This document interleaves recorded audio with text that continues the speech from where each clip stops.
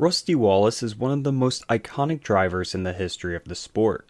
The 1989 Winston Cup champion was a force in NASCAR for nearly 25 years, and picked up more than 50 wins along the way.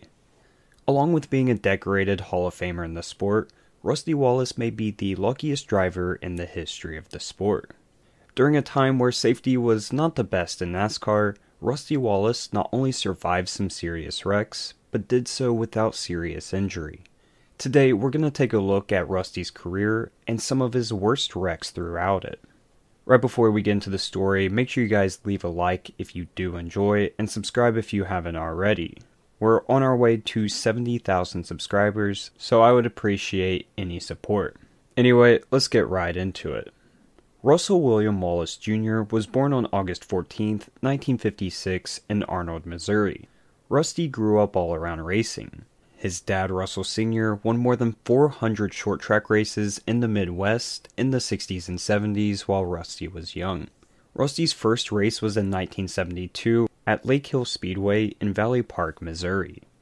His dad gave him a 1968 Chevelle to begin his racing career. In '72, Wallace met Ken Schrader. The pair were both just teenagers at the time.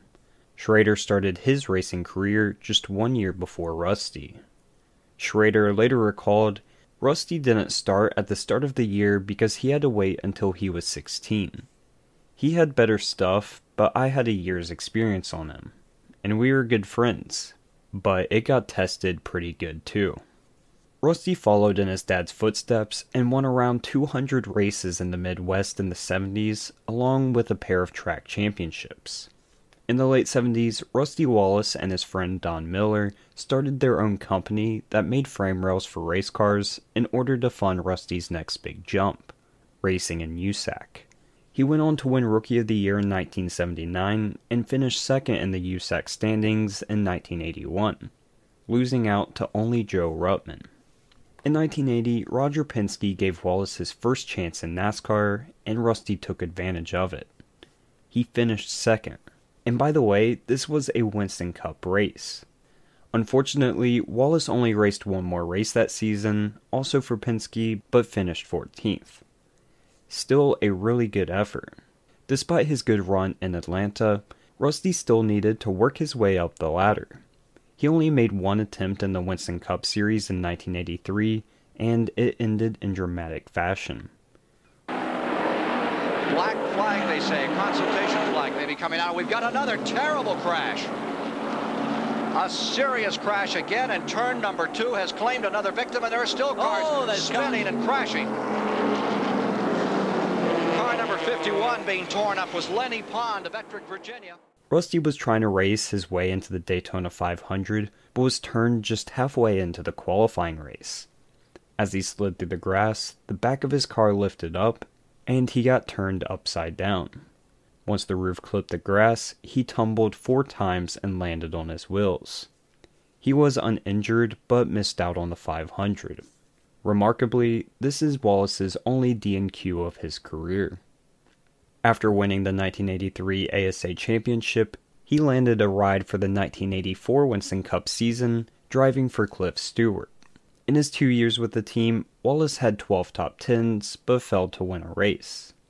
In 1986, Wallace made the switch to Blue Max Racing, where he had his first real success. In the 5th race with his new team, Rusty Wallace won at Bristol and earned his first career victory. Unlike his first couple of years, Rusty kept the car clean and ran consistently. He only retired from 4 races, all due to engine failures. He also went on to win the Fall Martinsville race, cementing his dominant short track reputation early in his career.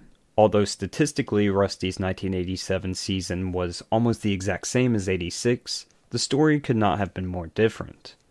Wallace won 2 races, but this time they were both on road courses, Watkins Glen and Riverside. 1988 was Rusty's breakout season. He was just telling Bill Elliott in the championship midway through the season after winning Riverside in Michigan. But his season took a very different turn on August 28th. And there was near tragedy that occurred on the racetrack just after the practice begun for the Winston Cup cars. This is Rusty Wallace in a violent end-over-end flip coming off of corner number 4. The car overturned several times, finally coming to a rest on its wheels against the pit wall. In practice for the Bish 500 at Bristol, Rusty Wallace blew a tire and had a hard hit with the outside wall of turn 4. The car got airborne and somehow managed to start rolling. Wallace flipped 5 times before coming to rest. At this point, Rusty was unconscious and not breathing. Jerry Punch worked to keep Wallace's airway open while the rescue crews worked as quickly as possible to get him out of the car. According to Wallace, this was a result of him choking from a ham sandwich he had that morning. Rusty is very adamant that if Dr. Punch wasn't there, then he would have died that day. Rusty stayed overnight at the hospital, but still took part in the race on Sunday. He finished in 9th place. But Rusty wouldn't let this brush with death affect him too much, as he would go on a tear to end the season. He won 4 of the last 5 races, but it was just too little too late in terms of the championship. Bill Elliott managed to snag the championship by only 24 points. 1989 was Rusty's year, as he won 6 races and the championship to go with it. This wasn't without controversy. In the Winston, Rusty spun out Darrell Waltrip on the second to last lap. Rusty won the race, and as his car was being pushed to victory lane, Waltrip and Wallace's crew broke out into a massive brawl. But this wasn't the only controversy, as there were reports of animosity growing between Rusty and team owner Raymond Beadle. For the 1990 season, the team landed the Miller Brewing Company as a sponsor. However, the sponsor was actually more tied to Rusty than Beadle's team. If Rusty went to another team, the sponsor would follow him. Reportedly, Wallace exercised all options to leave the team, but was locked into a contract for 1990. The 1990 season didn't go as well for the team, as Wallace won only 2 races. After the season, he was out of a contract and reunited with Roger Penske for the 91 season, the man who had given Rusty his first shot over 10 years prior. As for Raymond Beadle, he left the sport and never returned after Rusty's departure. Interestingly enough, this was actually Roger Penske's first attempt at a Winston Cup race since 1980 with Rusty Wallace. This wasn't the match made in heaven right off the bat as many thought it would be, but they did manage 3 wins between 1991 and 92. 1993 was an interesting season, probably the most up and down year a NASCAR driver could have. Rusty Wallace had an engine failure in his Daytona Twin qualifier race, so he started the 500 from the rear of the field. While trying to mount a comeback, with only 33 laps to go, Rusty had a massive wreck. Trouble behind Rusty Wallace is turning over. Rusty Wallace 20 feet in the air, spinning, crashing. Well, I'll tell you, when they're running that close together and jockeying around position, you just know that things like this are going to happen. Derek Cope slid up into Michael Waltrip, sending both of them into a spin. Cope just clipped Wallace in the right rear, and as soon as his car turned, he started to tumble. Rusty rolled twice before hitting the grass, and that's where his wild ride got wilder. His roof dug into the grass, and shot his car up into the air, and then flipped 6 more times. Rusty Wallace got out of the car completely okay. Rusty was completely uninjured in the wreck. Surely he had some bruising and soreness, but considering the wild ride he went on, he was very lucky. Rusty didn't let this wreck affect him as he went on to win the very next week at Rockingham. Rusty had 3 more top 5s in a row before tragedy struck.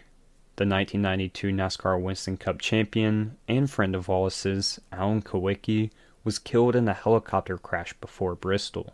Rusty went on to win Bristol and did a Polish victory lap to honor Alan and dedicated the win to him. Rusty won the next 2 races at North Wilkesboro and Martinsville, doing the Polish victory lap at each. In these 3 straight victories, Rusty led an incredible 905 laps. So this brings us to Talladega, where Rusty qualified a lowly 24th place, his worst start since the Daytona 500. Rusty was pretty competitive all race, and even led the second most laps at the race behind only Dale Earnhardt. By the last lap, it was Ernie Irvan and Jimmy Spencer fighting for the win, while Earnhardt and Wallace were duking it out for third. Coming to the line, Dell got into the back of Wallace, and this happened. Now, is he going to win the Winston 500? Jimmy Spencer is second. They come through the tri-oval. Checkered is waving. Ernie Irvin wins, and Rusty spins and gets airborne and flips wildly right at the start-finish line. Very reminiscent of his accident at Daytona. What a way. Yeah, he's moving. I see him moving around in the car.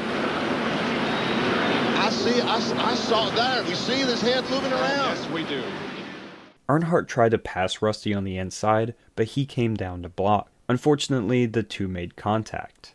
After being tagged by Dell, Rusty did a complete 180 and the back of his car lifted up. Much like his Daytona crash, he landed on his hood, clipped the grass, and began flipping violently. There was a much more somber tone in the voice of the announcers after this wreck, as it was clearly much more violent than even his Daytona crash. An army of rescue workers rushed to the scene and were relieved to see Rusty moving in the car. However, this time Rusty did not walk away. They used the jaws of life to cut Rusty out of the car and took him out on a stretcher. Wallace was diagnosed with a moderate concussion, had severe bruising, and suffered a broken wrist after his left arm reportedly flew out of the window during the crash. Dell met safety crews at the scene and expressed his concern for his friend in a post-race interview. That's, they dropped the flag 2 laps to go and bunch them up. That's what they're going to get, a slugfest. And I went down and talked to Rusty. I got his gloves. He took his gloves off. He was talking to me while they were getting him out of the car. And I just hope he ain't hurt seriously or nothing. And I hate it for the guys that work on his team. They're a good bunch of good boys, and I hate it happen. Later on, Wallace said, Dell said it was his fault, that he should have slowed down. I said it was my fault, that I shouldn't have tried to block him. Even though I got the total crap knocked out of me, it was just a racing accident. Dell would never try to hurt me. Like me, he's a family man, and we've both got too much to live for. The silver lining to these crashes was that it sped up the development of several safety features, most notably the roof flaps, and these have saved numerous lives undoubtedly. Now, back to Rusty. Of course, this man did not miss a single race after another near-death experience.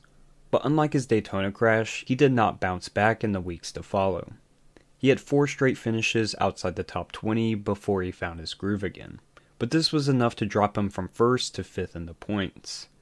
By season's end, Rusty had a remarkable 10 wins, but it was just another inconsistent season that made him come 80 points short of Dale Earnhardt in the championship. To showcase how inconsistent Rusty was, he managed to either score a top 6 or finish 17th or worse in every race of the season. So in 30 races, he did not record a finish between 7th and 16th place.